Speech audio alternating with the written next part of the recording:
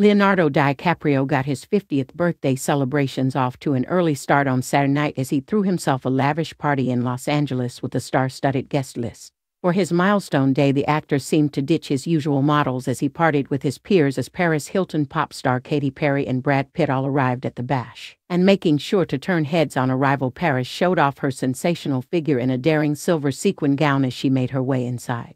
Paris looked incredible in the long-sleeved figure-hugging number, which boasted a cutout displaying her waist and an eye-catching thigh-high split. She put on a leggy display in a pair of towering stilettos and draped a styling white fur wrap over her shoulder. Styling her long, blonde tresses in a neat updo, Paris completed her party ensemble by toting her belongings in a silver Chanel handbag. Meanwhile, Brad made quite the entrance with girlfriend Ines de Ramon as he was seen driving his Porsche. Meanwhile, Katy stunned in a satin white cowl neck maxi dress as she was seen arriving at the party. The raw songstress left her long dark tresses loose and accessorized with a pair of dazzling eye-catching earrings. She seemed in good spirits as she seen pulling up to the bash with an open bottle of champagne tucked into the car's drink holder. Meanwhile, Robin couldn't contain his smile as he waved to cameras as he pulled up to the party in Los Angeles.